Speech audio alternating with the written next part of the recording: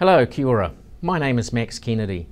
I'm the Contestable Investments Manager here at the New Zealand Ministry of Business, Innovation and Employment. Welcome to this year's Endeavour Fund Research Program Round. We really appreciate the time and expertise you put into assessing applications for us. Our Science Board relies heavily on high quality assessments to make funding decisions, so we really appreciate your efforts. Before I go into details, I'll give you a brief overview of the research program mechanism. Research programs are about developing ideas. They support the development of ambitious, excellent, well-defined research ideas which collectively have credible and high potential to positively transform New Zealand's future in areas of future growth or critical need. Research programs is the larger of the two investment mechanisms for the Endeavour Fund. They can be 3 to 5 years long with a minimum MB contribution of $500,000 per year and no upper limit. Developing well-defined research ideas is the key concept, with the National Statement of Science Investments stating that we are aiming to shift the portfolio to higher risk with longer-term horizons to impact. Your primary responsibility is to assess proposals by applying the scoring guide. Although impact is assessed as part of the overall ranking, your role is to only consider the excellence criteria by considering the evidence in the proposal, matching it to the scoring guide to determine your final score, recording your decision and the reasons for it. Enter your assessment, which will include your scores and comments, into the IMS portal. Assessors also need to flag potential conflicts of interest regarding the applications you are assessing, and to tell us as soon as possible at the beginning of the process so we can reassign the proposal if necessary. Lead assessors need to prepare and record assessment summaries based on the comments of individual assessors. The summary should bring together the results from individual assessors. It is important to note that this is not a consensus view, but summarises the views across all assessors. Our role at MB is to provide information and guidance to support the assessment process and you as assessors. This includes guidelines for assessing research programs inclusive of scoring guide, a training package containing helpful hints and exercises. MB will not involve itself with the assessment of specific proposals. The Science Board makes shortlisting and funding decisions based on finalised assessments. The assessment criterion for research programs you are assessing is excellence. This excellence criteria is made up of two sub-criteria: science excellence and team excellence. The first is about the science context of the proposal. How good is the proposed science, and has it been well designed and planned? The second is about the ability of the team to deliver the proposed science. Consideration as to whether vision mātauranga policy is relevant to a proposal is applied at the excellence stage. If relevant, it must be included in the assessment of excellence. Attributes are features which make up each of the sub-criteria. They are taken from the wording from each criteria in the Legal Gazette notice for this fund. Let's spend some time exploring what attributes mean for the assessment process. All attributes contribute equally to a score for a particular sub-criterion, unless one attribute or other is either fatally flawed or plays a dominant role in defining the proposal. In these instances, it may significantly influence the score for that sub-criteria. In the training package, we have provided some examples of how different combinations of attributes should be assessed. The training package also includes some exercises which you might want to work through. For this sub-criterion, assessment should focus on the extent to which research is well designed, well performed, and how it leverages additional value from wider research. Assessments must have particular regard to whether the proposed research, science or technology or related activities progress and disseminate new knowledge, possess scientific risk, technical risk, or innovative approaches, are well positioned in the domestic and international research context, which means that the proposed research takes account of existing knowledge in research, have a credible research plan which includes risk management. Each of these attributes are described further in the scoring section. Note that excellent science is fit-for-purpose science that can include basic research, pure basic research, targeted basic research, applied basic research, or experimental development. All such types of research can be excellent science. Where relevant, you will also need to consider the extent to which the research responds to opportunities presented by Māori knowledge, which includes Māori issues, needs, contributions to innovation that are relevant to the research. Note, a good proposal can be either high risk, stretch, novelty, or be very innovative. Score the proposal based on the best case provided. Risk or science stretch is described in the Assessor guidelines and could be one or both of science risk or technical risk.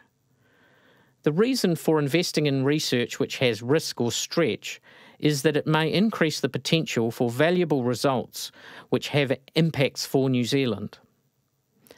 You need to consider both the level of risk remaining after mitigation steps are in place and the proposed benefits. And this suggests that there could be a large number of possible combinations. For practical reasons, the scoring guide in the Assessor guidelines only gives you some of the possible combinations. You should be flexible in deciding what combination applies to the proposal you are assessing and how that might affect the score. As an example, if the risk is equal between two proposals, then the proposal that creates the better additional value from that risk should receive a higher score. MB is looking to invest in research that has scientific or technical risk or stretch, because it may have the potential to deliver greater benefit to New Zealand than less risky research. Thus, the extra benefits from taking the risk that remains after the mitigation steps are in place should justify the level of risk. In assessing risk, you must consider the level of risk, the strategies the applicant has proposed for mitigating the risk. They should have well-managed research plans and a credible approach to risk management. The additional science value created from taking the risk. As a quick guide, the table outlines some, but not all, of the combinations and how they may impact scoring. The proposed team should have the demonstrated mix of complementary skills, knowledge and resources to deliver the proposed research, science or technology or related activities, such as engagement with key stakeholders, including Māori, and to manage risk. A key consideration is, does the application have all the disciplines and skills involved at the appropriate level to complete the research outline? Remember to include Vision Mātauranga in your assessment. If there is a Vision Mātauranga elements in the proposed science, then the team will need the skills to be able to deliver the science effectively. We are now going to look at how to assess Vision Mātauranga.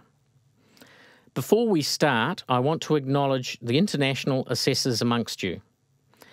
We are very aware that as an international reviewer, you may not have the New Zealand context or awareness of Vision Mātauranga. That's okay. Detailed guidance is part of the Assessor guidelines. The Vision Mātauranga policy guides the science system towards unlocking the innovation potential within Māori knowledge, Māori people, and resources held by Māori. In essence, this involves the science system and Māori connecting more effectively. To be clear, there is no expectation that Vision Mātauranga will be relevant to all proposals. But if this is the case, there is an expectation that the applicant will explain why not. We have asked applicants to clearly state if Vision Mātauranga is relevant or not relevant to their proposal. Therefore, your first task is to locate that statement in the IMS portal. If the applicant has indicated a yes, you must include Vision Mātauranga in your assessment. You do this by using the vision mātauranga indicators set out in the scoring guide. Those indicators tell you what vision mātauranga related evidence to look for and how to score it. If it's a yes, then assess. If they indicate no, meaning there is nothing specifically relevant to Māori in the proposed science, you need to confirm if that statement is credible or not. Because significant links between the proposed science and Māori knowledge and relevant stakeholders are sometimes overlooked by applicants, we need you to assess the credibility of a no statement here to the best of your ability. If the no statement seems credible, you do not need to give any further attention to vision mātauranga criteria in that particular proposal. However, if you do not think the no statement is credible, that is to say you think that links between the proposed science and Māori knowledge or relevant stakeholders have been overlooked, you will include vision mātauranga in your assessment. Record your decision and your reasons for it in the comment box at the end of the proposal assessment section. We encourage you to provide comments that support your assessment of how well the proposal has addressed vision mātauranga. For example, the proposal appears to have failed to recognise relevance to Māori and intellectual property implications arising from the use of Indigenous species for commercial application, rather than simply stating, vision mātauranga is not well addressed. The scoring guide in the Assessor guidelines is your key tool and should be kept within arm's reach and referred to often while conducting assessments. The scoring guide contains reference statements for each sub-criterion and will help you decide where to score a proposal from a low of 1 to a high of 7. You will notice that for every score there is specific guidance provided on how to incorporate vision mātauranga into the assessment. It is particularly important that you keep the scoring guide close and refer to it during the assessment so that you can check that your scoring is consistent with the guide. The terminology in the scoring guide is also useful to use. For a score of 5, descriptive words such as high to moderate, more than significant, comprehensive, appropriate, no gaps, new, novel, meets good proactive standards, good and effective are good qualifiers to use. Once you have selected a score and formed a commentary for each of the 2 criterion, you will need to record the results in the IMS portal. Please note that IMS works best if you use Google Chrome. After you've logged into the portal and responded to the conflict of interest questions, you will find that each of the 2 assessment criteria has a drop-down box and a comment section. You can select a score from 1 being the lowest to 7 the highest from the drop-down box and then provide a comment on the strengths and weaknesses of the proposal in this box. Ensure that comments made under the scoring box relate only to that criterion. For example, if you are scoring the quality of the science team, then comment only on this in the comments box. Your scores and comments should align to the scoring guide. Do not give glowing comments and a low score, or vice versa. Wherever you make a comment, please keep it objective, impersonal and impartial. You are asked to provide analysis on aspects of risk and vision mātauranga for each proposal. At the end of each proposal, there is a question which asks whether the proposal was a close match to your area of expertise, with the following options: aligned, very well aligned. We have selected you because you've got the ability to recognise and assess good science. Sometimes it may seem that some proposals are not directly central to your area of expertise. However, in rare occasions, if you think there is a very significant disconnect between your skill set and a proposal assigned to you, you can decline it by contacting MB and we will reassign it to someone else. And now for a bit of housekeeping. Next, we'll talk about our joint responsibility around confidentiality and ethics, conflicts of interests, where to from here, the resources and support available. Confidentiality is of critical importance. The way we treat confidentiality and conflicts of interest is critical to the integrity and success of the entire assessment process. To ensure the safekeeping of all proposals and assessment material, all information must remain confidential.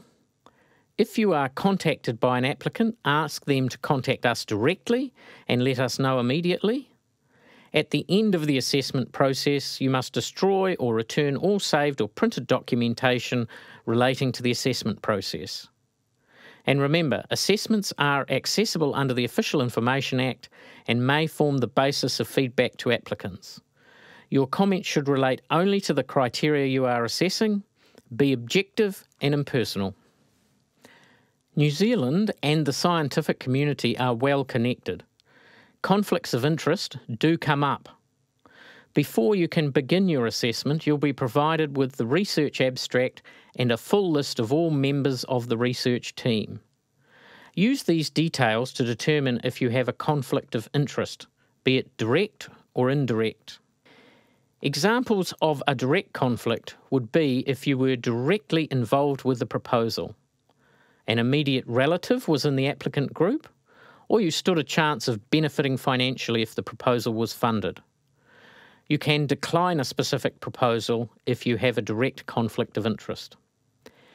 An indirect conflict would be if the applicant worked in your organisation or an organisation you worked with, you had a personal relationship with a team member, were a potential future user of the research, or if you were involved in a competing proposal. A full list of conflicts of interest are in your guidelines.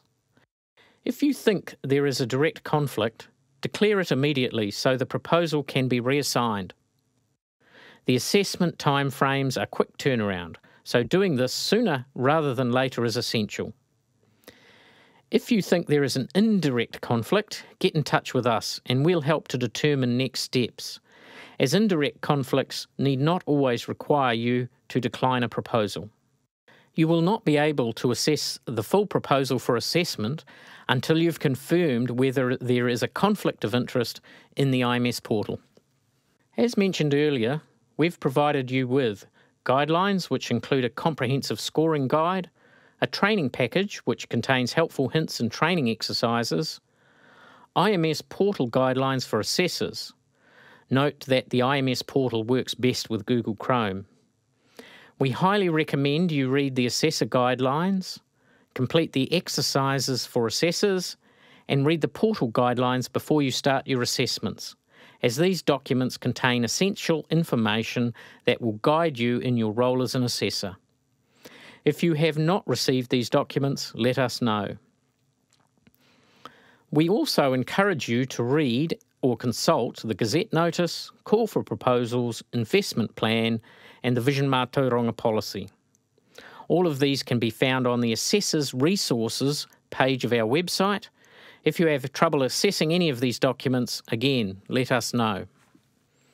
To support you through the assessment process, email any questions you have to assessors@mbie.govt.nz at any time. Include your telephone contact details and time of availability if your query is a matter of urgency, and we will respond as soon as possible. When sending an email inquiry, it would help us to help you if you put the subject of your inquiry in the subject line of your email. This will enable us to pass your question on to the right person quickly and provide a swift response. Examples of the types of subjects might be excellence, conflict of interest, Vision Mā Tauranga, availability. We will post frequently asked questions on the Assessors Resource page and include those asked by applicants to provide you with further context. What's next? We will notify you by email when proposals have been assigned to you for assessment. We will also let you know if you are a lead assessor. You will then need to log into and use the IMS portal to access your assignments and record your assessments.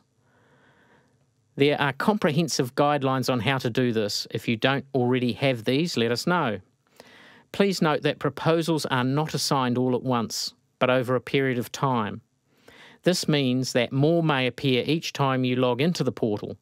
Please check by logging in frequently. Thanks very much for your commitment in assessing these proposals. We hope that your experience will be stimulating and rewarding. And if you have any questions, don't hesitate to get in touch with us. Thanks again.